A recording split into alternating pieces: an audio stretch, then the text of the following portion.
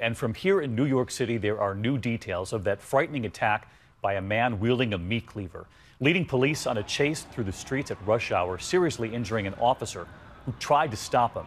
And tonight, that officer is now being called a hero. Here's ABC's Lindsay Davis. New York detective Brian O'Donnell wounded, but going home less than 24 hours after being slashed by a man wielding a meat cleaver. With a complete disregard to his own health and his safety, he engaged this guy. O'Donnell was near bustling Penn Station, off duty, when he encountered 32-year-old Akram Joudeh trying to remove this boot from a car he was apparently living in.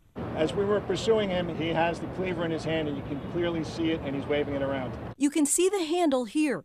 Officers first try a taser, then O'Donnell makes his move. The detective was struck in the head by the cleaver, causing an approximate 6-inch gash from his temple about down to his jaw. Police then fire 18 shots. You can hear them in this video from GreekReporter.com. Hitting Joudeh at least twice. Joudeh has a long rap sheet, 15 prior arrests, including larceny, criminal mischief, and resisting arrest.